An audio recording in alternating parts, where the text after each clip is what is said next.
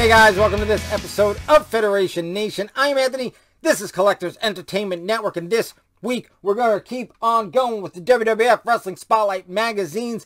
This week it's the Undertaker. But before we get into all of that, guys, I'm going to ask you, please subscribe to the channel if you haven't already. Please comment down below. Let me know your Undertaker or Wrestling Spotlight memories. Guys, please share this video with anyone you think may like it as well. And go ahead and give this video a like, because that helps the channel a lot. Also, I want to see you guys over at the Federation Nation Facebook group and show off your vintage WWF collections, whether it's Wrestling Spotlight, action figures, board games, posters, whatever it is. I want to see you guys sharing your vintage WWF collections. All right, that's enough of all that. We are at volume 16 of WWF Wrestling Spotlight with The Undertaker. Let's just get into it. Alright guys, WWF Wrestling Spotlight, volume number 16, The Undertaker, Grim Reaper of Wayward Souls, 2 giant Undertaker posters.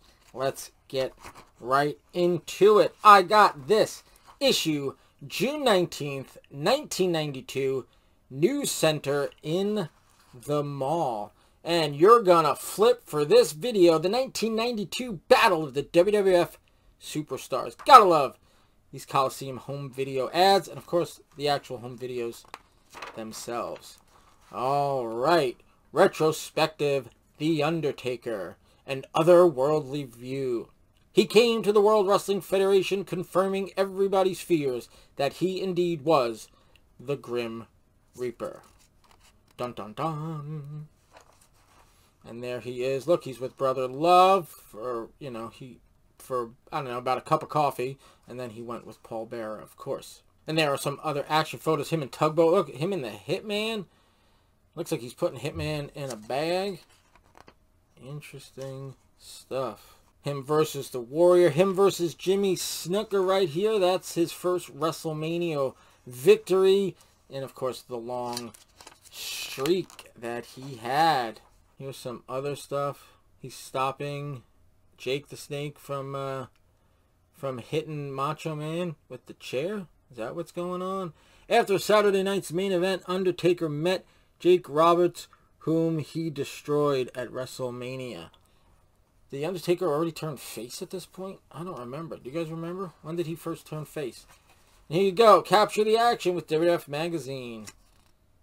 I didn't think it was this early, but who knows? The story of Ico Pro. Who cares? Remember they used to advertise this all the time on WWF programming? Yeah, who cares? Tales from the Tomb. Some more great Undertaker stuff. There's the Berserker. Was he fighting the Berserker? Because the Berserker was obviously a heel. Maybe Undertaker was a babyface at this point. It seems kind of early from what I remember, but, I mean, I totally could be mistaken because it's been 30 years, so who knows. Alright, the official WWF World Wrestling Federation 1992 Spring Summer Merchandise Catalog.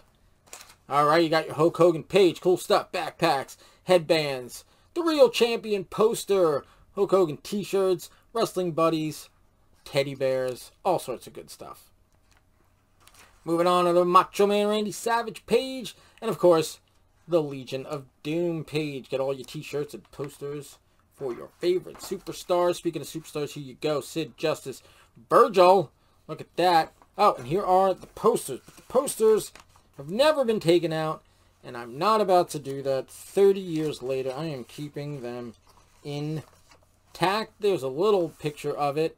And here, of course, is the order form for your merchandise, and there is the Undertaker himself in his t-shirt. Look at that, posing with his t-shirt. That seems a little out of character. Could have had maybe a model do it or something, but yep, there's the Undertaker in his Undertaker t-shirt. Alright, Kids Corner, baseball mitts, championship belts, Hitman teddy bears, and Halloween costumes. Gotta love it all. Do you guys have any of this stuff?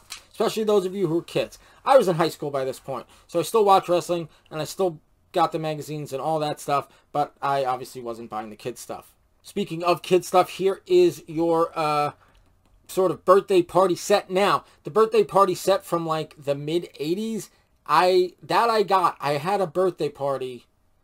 I don't think I just bought this stuff because I remember having some of the napkins for like years to come. I think I had the whole birthday party. It was WWF theme. I can't think of what year it was. Maybe 87.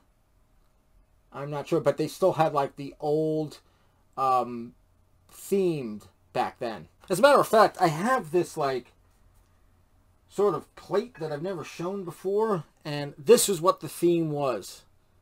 You guys remember that? This is what the theme was to the old birthday party set, and that's the set that I had when I was growing up.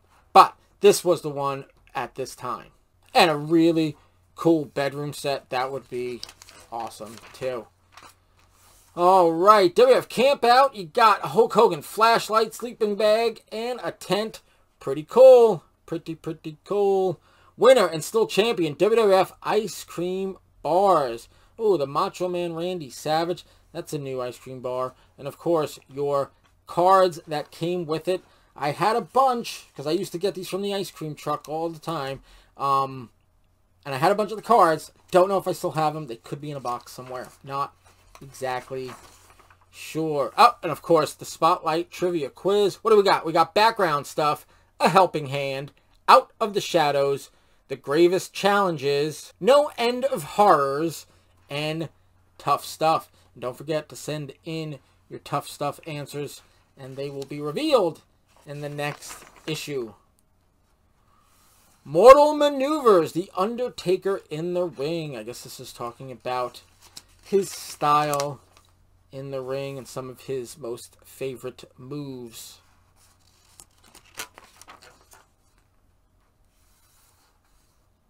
And some more. There he is against the Hitman.